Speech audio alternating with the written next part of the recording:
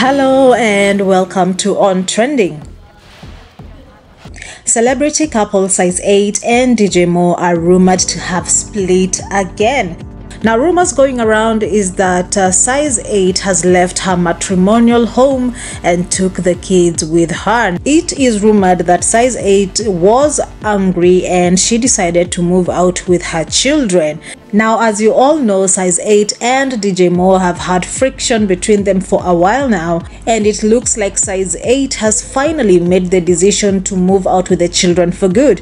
Now, to keep appearances, the couple has still maintained the content calendar that includes sponsored contents by various corporates on their social media platforms. They have to keep up the appearance that they are together to avoid messing up the business, and Size 8 has had it, and her decision to move out is final. Rumor says that she moved out last week and has not been living with her husband DJ Mo since. So far, DJ Mo has refused to comment on what has happened. DJ Mo has refused to deny or accept the rumors.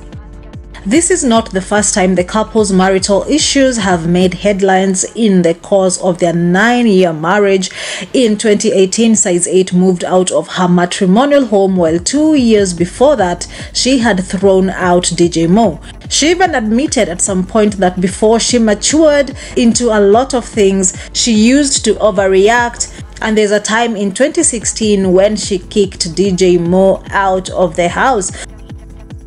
Hata kuna day in 2016 nilifungia Mo nje, alikuta vitu zake nje na mlango imefungwa. Now, in another interview on her reality show, Size 8 narrated about a time she moved out with the children.